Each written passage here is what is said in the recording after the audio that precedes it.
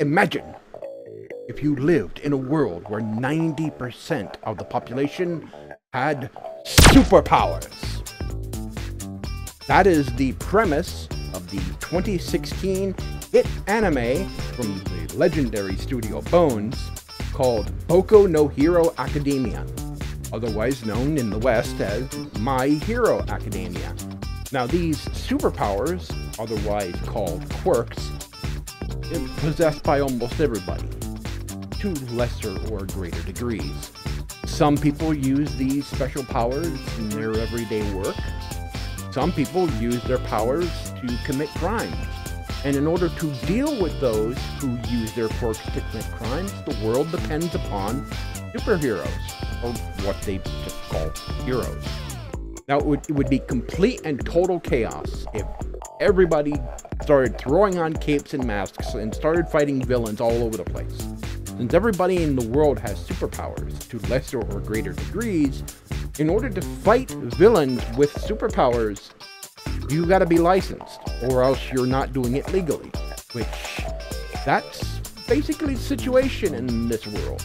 And so, in order to become a licensed hero, you must go to school, which of course this anime does use the whole going to a special high school for people with special powers trope, which is overused by so many other anime out there. Now, My Hero Academia is a shonen anime. Shonen means boy in Japanese, so it means it's a most shonen are shows made for kids, but older people can watch them too. The most notable examples of shonen anime that you would be familiar with would be the Mammoth series, One Piece, Fairy Tail. You should all know what Dragon Ball Z is. Shonen anime are usually known for their fillers, and there's a joke that goes around that most shonen anime are like 70% fillers and 30% story. That's a bit of an exaggeration, but they're known for having long drawn-out stories interspaced between lots of fluff that doesn't have anything to do with the main story at all. Naruto was really bad for this, and Dragon Ball Z to somewhat lesser extent, although Dragon Ball Z had another problem with shonen anime, and that was dragging things out for a long time, like taking multiple episodes to finish a single fight. The fact that My Hero Academia actually throws out most of these tropes that shonen anime are usually criticized for is a massive breath of fresh air. Another annoying trope about a lot of shonen anime is that their main characters are loud and boisterous and really annoying. Another really annoying trope of shonen anime is that the main character is this loud, annoying, boisterous brat.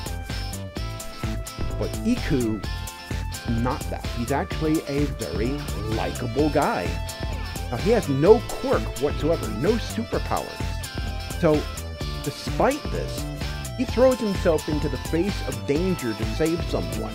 And this shames this particular world's Superman, otherwise known as All Might. Now, All Might is this world's Superman, and he's worshipped by everybody.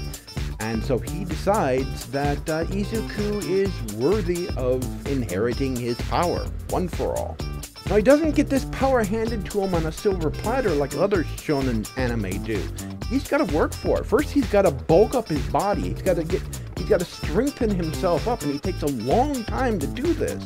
And then he inherits it, and then even after that, using it for the first time, he seriously wounds himself because the power is so strong and his body is still so weak that he can't use that power totally, completely, without seriously hurting himself.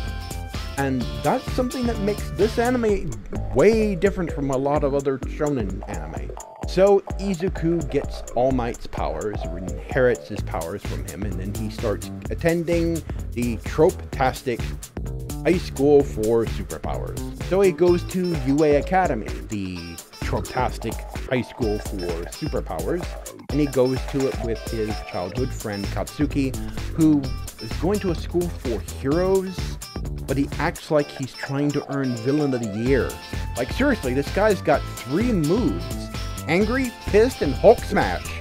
The rest of the cast is rounded out by El Chaco, who has the ability to control gravity and is everyone's waifu. Tsuyu, whose quirk is the ability to do everything frogs can do and is everyone's other waifu. Then there's Shoto, who has the power of fire and ice, but he doesn't use his fire power because his father's an asshole. Then you have Tenya, who has motors in his legs and seriously needs to get laid so it will calm him the fuck down. And there's a plethora of other characters that sort of round everything out.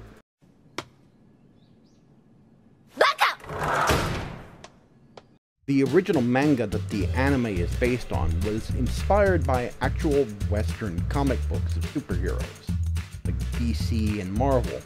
My Hero Academia's take on these superheroes is, well, Japanese. And of course, you're going to have wacky characters, wacky names, and wacky superpowers. It's very much Japanese. And there have been a few other anime that actually touched on the idea of superheroes, not the specifically Japanese style superheroes like the Super Sentai heroes or magical girls like with Sailor Moon, or the Super Sentai characters that are best known in the West as Power Rangers. But they touch on a more Western style superhero, and that's what you see in a lot of other anime like Samurai Flamenco, or One Punch Man, or Tiger and Bunny. And it takes that sort of approach. And its approach to shonen is so different from other shows in its genre, where there's little to no filler, the story is concise, the main character does not get power without consequences. I mean, he has to grow into his powers, he has to learn to control them properly, or he will break himself seriously. He doesn't get any massive power build-up without losing something, or without having to actually work for it. He earns everything he gets, and that is so refreshing for a shonen anime. The animation is done by Studio Bones, a legend in the anime industry. They are the ones behind some of the most iconic anime ever made. Names you might be familiar with: Full Metal Alchemist, and another great shonen anime that's devoid of some of the other shonen-esque things, and that's Soul Eater.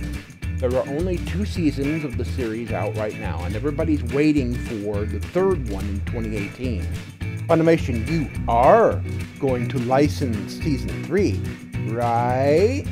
Speaking of which, the series is dubbed by Funimation. You can watch it on their site, or you can watch the subbed on Crunchyroll. I am not going to get into the whole dubbed versus sub argument. It's silly. The original Japanese version is good, but Funimation is known for making really good dubs, and it's been a long time since we've had an awful dub. If you're new to anime, this is a good series to start out with. It's not too heavy, and it's a shorter series. Don't let the fact that this is a shonen, and typically a shonen is made for kids in Japan, don't let that put you off, because a lot of these shows are typically much more mature than your average Western cartoon. To give you an idea of what I mean, look at a show like Animaniacs. It was a show for kids, but it had a ton of adult jokes interspliced into it. Way more than you might have guessed. If you're feeling a little adventurous and you want to try something that's similar, try Full Metal Alchemist. And there's 2 different versions. There's the original, and then there's Full Metal Alchemist Brotherhood.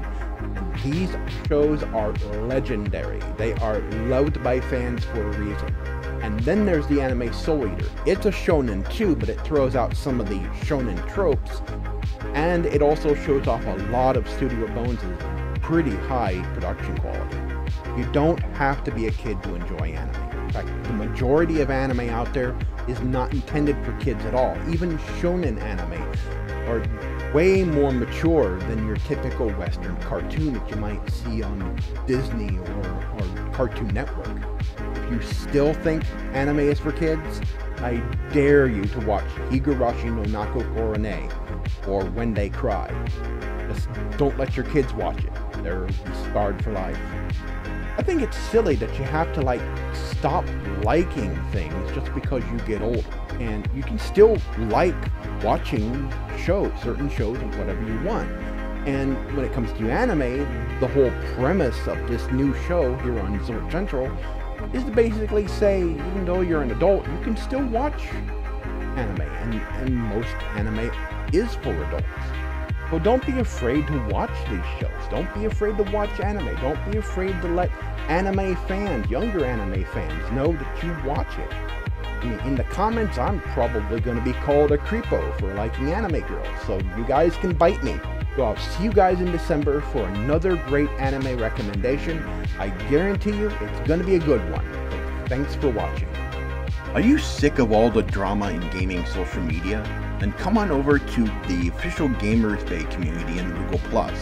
We're a fun, safe, and drama-free community. Links are found in the video description. If you like this video, please like, favorite, and subscribe. Also, here's a couple other videos you might find interesting.